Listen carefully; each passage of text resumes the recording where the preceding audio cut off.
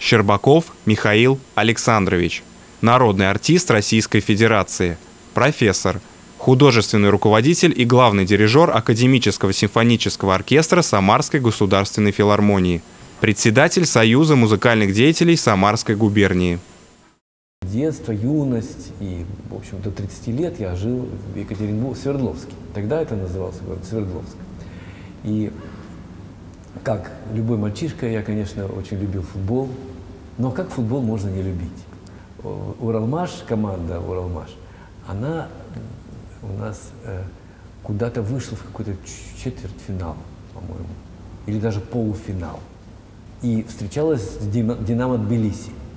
И вот Динамо Тбилиси приехала в Свердловск, и мы с моим еще другом Скрипачем проникли в гостиницу, где они остановились, нашли номер, в котором жили Метревели и, по-моему, Хурцелава. Постучались и попросили у них автограф. Ну, они очень оказались гостеприимны, пригласили нас в номер, мы там чай попили, и они дали нам автограф. Потом взяли нас с собой в автобус, и поехали мы бесплатно, приехали на этот матч. Это, представляете, какой праздник был для пацанов. А «Крылья Советов» я уже в те времена знал, конечно, потому что «Крылья Советов» — это очень известная команда была всегда.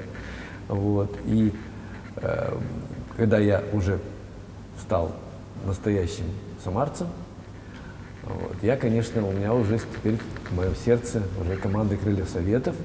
Я переживаю за нашу команду. Я, конечно, как и все, желаю успеха большого. Вот. И надеюсь на него. Ну, праздник был на душе, когда команда хорошо выступала. И это очень яркие игроки. Вот, и Тихонов, и Каряка, выдающиеся. И, кстати, вот они как раз владели вот этим вот дриблингом, да, когда они могли по несколько человек пройти и создать голевые моменты. Очень приятно, что Андрей Валерьевич Тихонов сейчас вернулся в команду. Я думаю, что он, для него уже эта команда не случайная, это уже для него немножко родная команда, и он, конечно, привнесет в игру нашей команды много нового, яркого, интересного и добьется победы. Я от всей души желаю. Вчера, кстати, вот мы встретились с ним, ему вручали приз, и меня тоже пригласили. Я в прошлом году получал такой приз — 20 успешных людей Самары. Вот это воздействие музыки, это уникальная способность музыки воздействовать на настроение людей. Я считаю, нужно использовать и для того, чтобы настраивать на победу наших футболистов.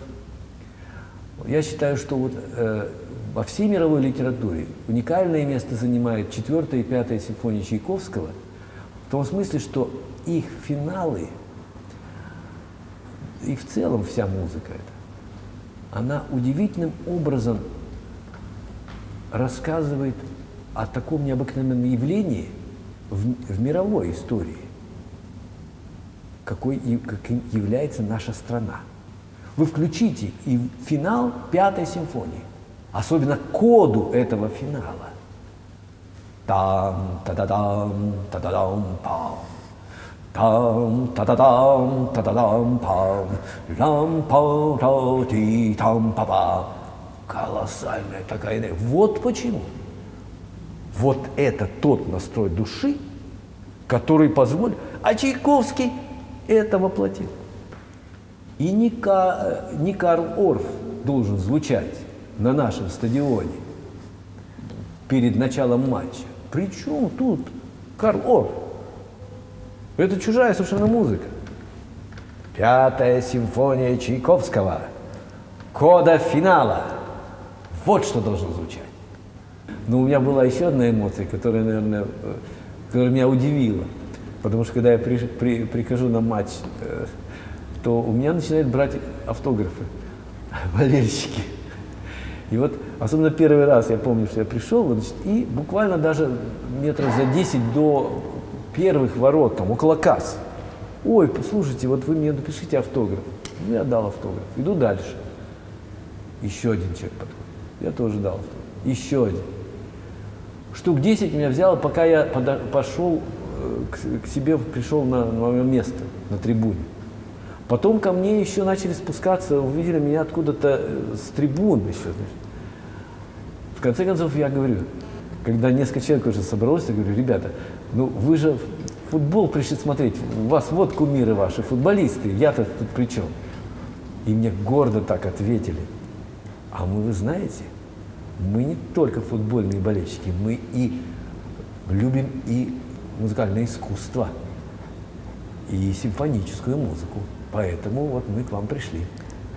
Мне было это, конечно, крайне приятно, потому что я думаю, что это вся культура народа российского, она взаимосвязана, взаимодействует и влияет одно на другое. Потому что когда наши побеждают, то и настроение у народа совсем другое.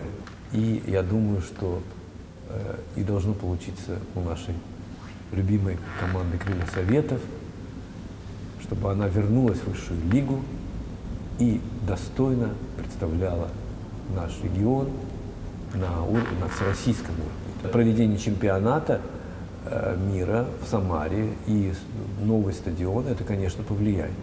Но не на все время, естественно.